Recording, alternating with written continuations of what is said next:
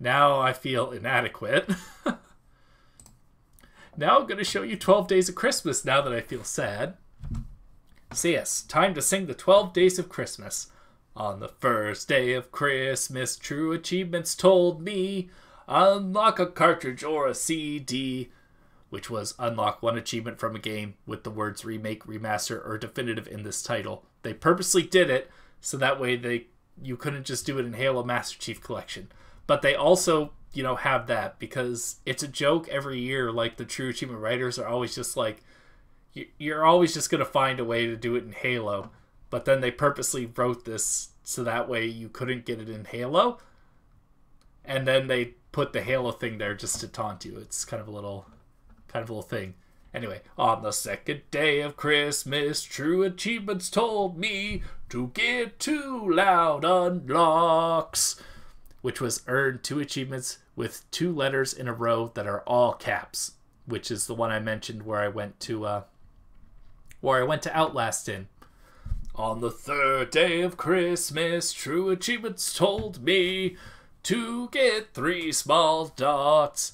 That's earn 3 achievements that contain an ellipsis, which Grim Fandango was amazing for, and what kind of got me to start the game. And on the 4th day of Christmas, True Achievements told me 4 doubled up, which is earn 4 achievements that contain double letters, double O, double B, etc. Which again, Grim Fandango was great for. On the 5th day of Christmas, True Achievements told me 5 on the go, which is earn 5 achievements from games tagged with Xbox Cloud Gaming, which I did all in Halo, just to spite the editors. Or not the editors, the contest creators. On the 6th day of Christmas, True Achievements told me 6 cookies put down. That is spell cookie using the first character of achievements. So yeah, Gears of War, I got the collector achievement. Super Street Fighter 4 Turbo Champion, whatever the hell edition it is. I got Oh My Car, Max Payne, I did Out the Window. K, I did in Halo, I think it was a par score achievement. Yeah, King of Crows. Just Cause 3, I did I Should Buy a Boat, which was the first mission of the DLC, the boat DLC.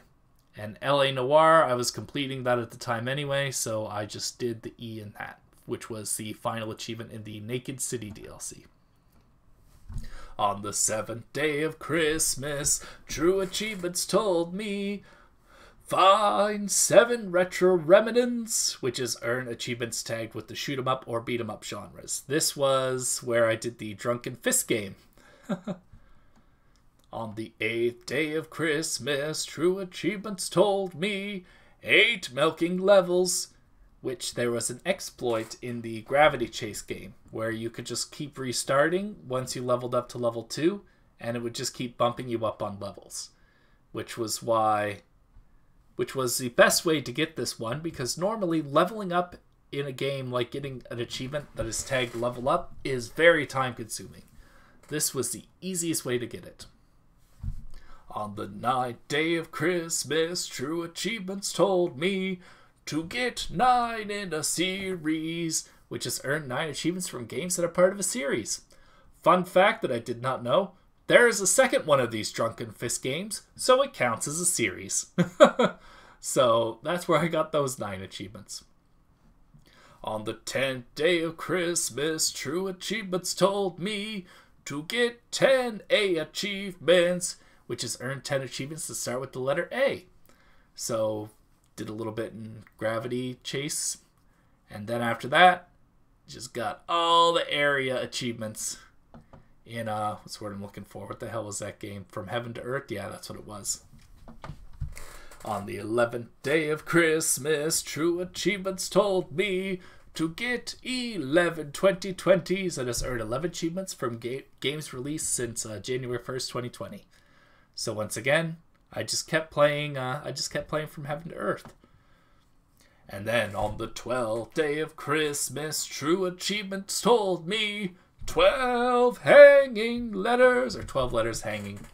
Complete a 12-letter hangman challenge using the first character of achievements. So here's something I found out after I started this. They really meant first character. So my problem was I was going to keep doing Grim Fandango, but each of the achievements in that, except the year achievements and a couple other miscellaneous achievements, they all have exclamation marks as the first character.